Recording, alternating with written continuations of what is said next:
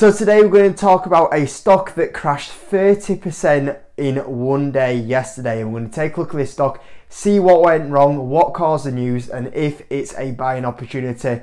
I know a few of you guys requested this one in the comment section, so I hope this video is useful. I know there was also a bit of a demand for a SoFi video, so I'll see if I can either get that in maybe today and try to do a double upload. It depends how busy I get, or maybe tomorrow. I'll see what happens. But today we're going to take a look at this stock that crashed 30%, so I hope you enjoyed the video. If you could, just smash that like button for me putting in this time and sharing this information with you guys as always. Subscribe if you're new around here, and let's get started. So this stock is 888 Holdings. It's on the London Stock Exchange, and you can see here from where it closed on Friday, the stock is down 31%, taking a mega drop right now. And I'm pretty sure you probably would have heard of this company. They run 888 casinos, poker, sport. They also have a few other companies like William Hill, and we'll talk about that, actually that acquisition they made in a little bit more detail. But they're pretty well known, and they've been expanding through the UK and also into Europe as well. Now this company was actually doing really well. If you look at the moves they were making in the 2019, maybe to 2020, I think that's maybe where it went a little bit wrong for the business.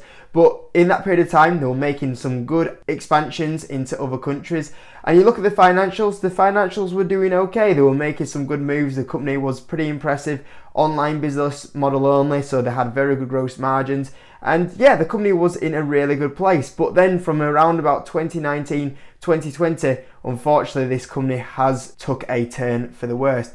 And that comes a little bit obvious when you look at the share price and you look at the deterioration of the share price through 2021. So what has gone wrong for this company? Well, the main thing is management. Management can make or break an investment, and unfortunately, in the case of 888 Holdings, management broke the investment. They had a CEO change. Where came in as the CEO. He was originally the Chief Operating Officer, and then he became the CEO in 2019 on January the 24th. And from this point, unfortunately, it's very obvious that the company started going downhill. Now, there's been a few things that have been out of their control. For example, the Gambling Commission has been putting new rules out there that has made it a little bit harder for UK casinos and sports betting platforms to make money. However, some of the problems that they have had have been self-inflicted. One of them, for example, was that 888 got fined 9.4 million after customers lost thousands in the pandemic. And they've had a couple of histories of having fines of 888, but this was a mega fine that did really affect the profit recently. And then there was also another really strange move made by 888. They agreed to buy William Hill. Now, they didn't just buy William Hill, they only bought William Hill, the European business. Now, when you're an online platform that 888 has always been and you've got good gross margins, I have no idea why you want to go buy this. The bin bags outside the shop sum it up perfectly. The physical retail locations just do not make sense for a company that has always been in an online platform making good gross margins, and then you go buy these. I don't know why. Unfortunately, retail betting shops are maybe unfairly, but are associated with a bit of rundown areas, not place that you want to be going into, especially when you look at a lot of the younger generation that are coming through. A lot of the younger generation don't really want to go into the physical retail locations. They're more happy to just go on their phone and use their phone if they're going to the casino or if they're wanting to do sports betting. So buying something with physical locations does not make sense for the future, and especially when your whole business model has been built around the online side. The worst thing is that they bought the European business for 2.2 billion. This was crazy, because you look at 888 Holdings, look at the market cap today. Obviously there's been a bit of a drop there, but even still, the company is worth 334 million. And then you go and buy a massive purchase of 2.2 billion. And the thing is that when you look at what Caesars originally played for William Hill, so Caesars bought William Hill, wanted to keep the US part of the business, and then sold off its European business. Caesars bought it for 2.9 billion. So basically Caesars overall only paid around 700 million for the US platform of William Hill, and then sold the rest of the European business off to 888. And the thing is this is what you wanted. The actual US part of the business is the one that makes sense. We've talked about this on the YouTube channel before on companies like DraftKings, for example. The US sports betting business and casino business is growing huge, and it's going to grow huge in the next 5 years, 10 years potentially. And you look at what area would you want to get involved in, is the US part of the business, not these European classic retail stores. And that's clear when you look at the last full counts of William Hill, and the retail locations dropped massively on revenue. Now obviously there was the CV situation, so take that into consideration. But the part that was growing was the US platform. The US operations saw revenue increase by 32% to 167 million. This was the part of the platform that 888 should have been going after, is the US growth. And someone like Caesars must have been laughing at 888 Holdings that they managed to flog off this dead part of the business and get 2.2 billion from that business, and then they get to keep this fast growing US part of the business that is the most exciting part. And 888 got robbed, and it was one of the most horrible acquisitions I have seen a business make on the public markets. And then the worst thing is, after making such a horrible acquisition, the company then had to go raise a ton of money. So they had to go raise 500 million by issuing new shares. Now the problem is your market cap is 340 million. Once again, take into consideration it has been on a big drop, so it was more at the time. They were issuing nearly the whole market cap in shares onto the market to pay for this terrible acquisition. And you can see here the market capitalization was 77 million at the time. We're getting towards nearly 70% of the market cap at the time starting to get issued in new shares. So you got diluted crazy as a shareholder and picking up a awful investment.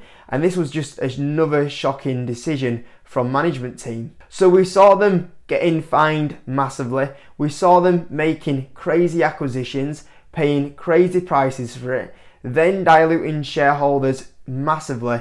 And you're looking at this management team and you are generally questioning some of the decisions that they have been making and what the CEO was doing at the time. And then we got the news yesterday that came out, which the CEO is going to step down immediately, and certain VIP activities have been suspended inside the company. They said that following an internal compliance review, it had come to light that the certain best practices have not been followed in regard to KYC, Know Your Client, and AML, anti-money laundering processes for 888 VIP customers in the Middle East region. While further internal investigations are underway, the board has taken this decision to suspend the VIP customer accounts in the region effective immediately. The board currently estimates that the impact is less than 3% of group's revenue should the suspensions remain in place based on the board's current understanding. And this is what led the CEO to leave straight away. So obviously there's some serious issue going on here, and especially for the CEO to move away. Now I think with the combination of how badly this company has been run in the last 2 years, or since he came the CEO, and topped off with this is never positive. My worry is when you see something like this and the CEO straight away resigns, sometimes issues like this can open a can of worms, and this could be potentially the first thing that you start seeing, and then we start seeing a load of other issues that have come to light inside the company. And that's maybe why the executive chair has straight away reacted with saying, look, you've got to go, because they start seeing a whole load of problems inside the company. So this is obviously an issue here, as well as how badly this company has been managed in the last few years. But I would also be very worried that potentially we could see some other issues start coming out the woodwork now after this has been revealed. Now the bad management did lead to the company having to stop its dividend, which is also another issue that happened here. And I've got to say, you know, normally you do look at share buying in the insider as a positive, but clearly this is an example of when you see insider buying, sometimes it's not always positive. For example, you can see here the former CEO did buy some shares that was worth 40,000 on the 18th of October 2022. And previous to that, the chairman of the board picked some shares up on the 23rd of September. So quite often this can be viewed in a positive light. Oh look, the CEO and the chairman are loading up shares. It's a really good opportunity. And this can show you that sometimes insider buying cannot be the guarantee that the company is going to turn around from here. and you can see that it's got a lot worse for this business since this has happened. Now, quickly looking inside the business, you'll be able to see here that the company is going to have a massive boom in revenue. Obviously that's caused by the William Hill acquisition, but you can see here they are going to drop to a loss. That's obviously to do with the William Hill acquisition, and as well as the fine that they encountered that we were showing earlier. But what I was quite impressed to see is that analysts are expecting a revenue downturn in 2023, but they are going to get back to some form of profitability. But when you look at the 2024 numbers, 2.3 billion and 107 million in profit, and in 2025, 2.4 billion and 189 million in profit, they are some very high numbers. For example, if they were to hit the numbers in 2025, that would put them roughly at 1 times earnings, or 1 point something earnings, closer to 2 times earnings, which is, you know, unbelievably cheap. And even on 2024 numbers, it would put it somewhere around a 3 times earnings, which obviously would be incredibly cheap. So you can see here, analysts might update these in the next few days, but at the moment, analysts are, when you take in the next 12 months into consideration, when you get 2-3 years down the line, if they hit the numbers that analysts are actually forecasting, this could actually be an undervalued stock if you're fancying a bit of a turnaround play after all the issues that they've currently had. So overall, in my opinion, I think this is a big example of management make or breaking your investment, and they did break it with the current CEO at the moment. He has done a terrible job of managing this company through the fines, bad acquisitions, diluting shareholders, and then now the current money laundering issues that are going on. Now, when you look at the analyst forecast, they're obviously expecting things to turn around in the future, but as we know, analysts can be wrong, and that's an issue. When I look at the moment of this company, for me personally, I would be not touching this company at the moment because of how badly it's being managed. And I believe that potentially with the issues that have recently come up, sometimes they can open a can of worms where you start finding more and more issues inside the company. And I would definitely be waiting to see if anything like that came out, especially around how legit the financials are. Now, obviously people are saying this as a bit of a turnaround opportunity, or could it be a turnaround opportunity? And maybe it could be, but I think there's many things that need to happen before I would even consider taking that risk. The things that I would be considering is how they manage that William Hill acquisition. I still think that's a massive burden on the company. I also would wait for the new CEO to be coming in and see how they are and who they are. I would also be looking at the issue at the moment of the money laundering, and do they resolve it, and do any more issues come up. And then I would like to see potentially 12-24 months down the line, if where we see analysts are forecasting at the moment, if they start moving towards them numbers, because it's easy for analysts to say they're going to get there, but for them to get there is another question when they've got all these issues on at the moment. So for me, this is a company I would stay massively away from at the moment, and if I was to consider it as potentially a turnaround play, I would personally be waiting at least 12 months into 2024, and potentially even then I think that might be too soon. It might be a stock to add on to a watch list and come back in maybe a year and a half's time and see how the company is doing after these major issues that it's had from really bad management recently in the last 4 years. So I hope you enjoyed the video on this company. If you could, hit the like button. If you're new, subscribe. And if you are on the Patreon, just to let you know, I just posted the 3 new buys that I made this week, so go check them out. And if you do want to see them buys, link is in the description to see them. But as always, thanks for watching, and I'll catch you in a bit.